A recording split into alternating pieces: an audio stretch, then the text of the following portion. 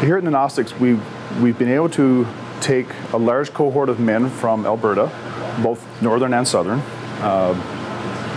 and we've been able to screen these gentlemen who are at risk for prostate cancer and develop a test using a simple blood draw, so one tube of blood.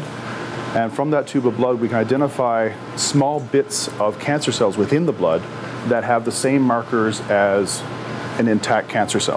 What that enables us to do is identify those men that have aggressive prostate cancer that would otherwise be in that gray zone of maybe, maybe not.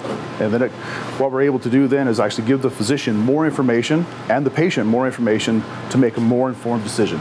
And we're using a unique technique and technology that enables us to look at all of these small particles, one particle at a time, and look at all of these different little biomarkers on each little bits of those cancer cells that are floating in the bloodstream. The PSA test is really good. It does what it's supposed to do. The problem is its specificity. So we're able to increase the specificity to identify about 40% more men that have increased risk of prostate cancer.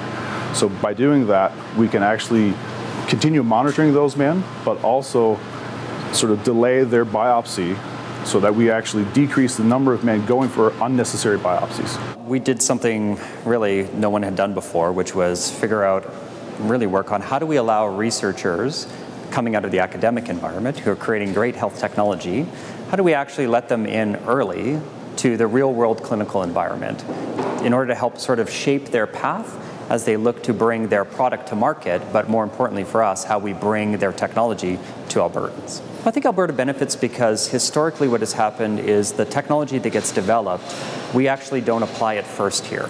And part of the reason we do that is it's not ready yet. It's not ready for the real world. And we needed to create a great bridge between that academic research world and the actual clinical world that has to deliver testing to patients every day.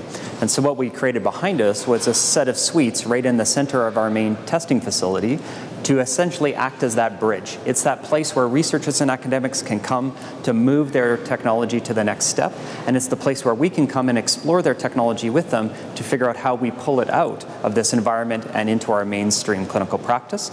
And at the receiving end of that are all the Alberta patients who will get the technology first, and first in the world because it was developed here.